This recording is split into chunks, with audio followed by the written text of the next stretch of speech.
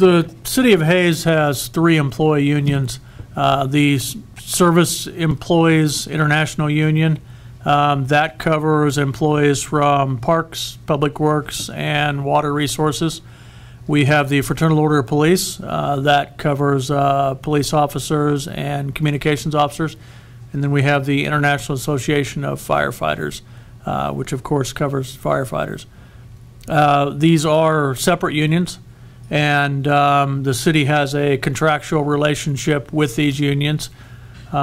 Several decades ago now, the City of Hays chose to go under the series of statutes called the Public Employee-Employer Relations Act.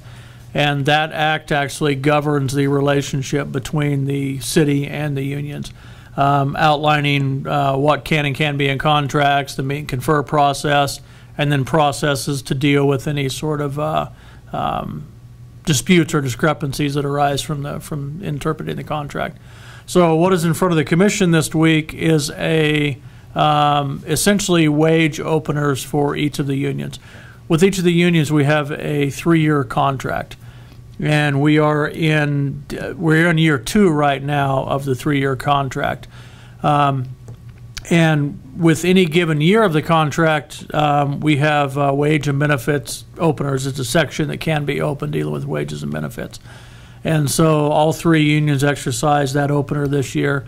We participated in meet and confer sessions with each union, and we came to an agreement essentially to amend that section of the contract. The amendments will provide a 4% increase to employees covered by the contract. So again, these are unionized employees. I think I mentioned in the budget presentation a couple weeks ago that we have budgeted a 4% increase for all city employees.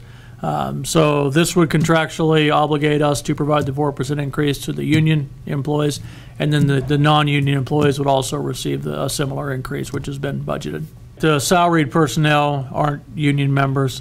Some clerical personnel or personnel that deal with confidential materials aren't part of the unions, and so it is a pretty narrow scope of who's eligible for union membership. With the city side, we have Aaron Giebler, who's the HR director. Todd Powell with the city attorney's office is the lead negotiator. Aaron participates in all of the negotiations, as well as Jacob Wood, the assistant city manager. And then the individual department head will be part of the city's meet and confer team. So if it's International Association of Firefighters, the fire chief will participate in that.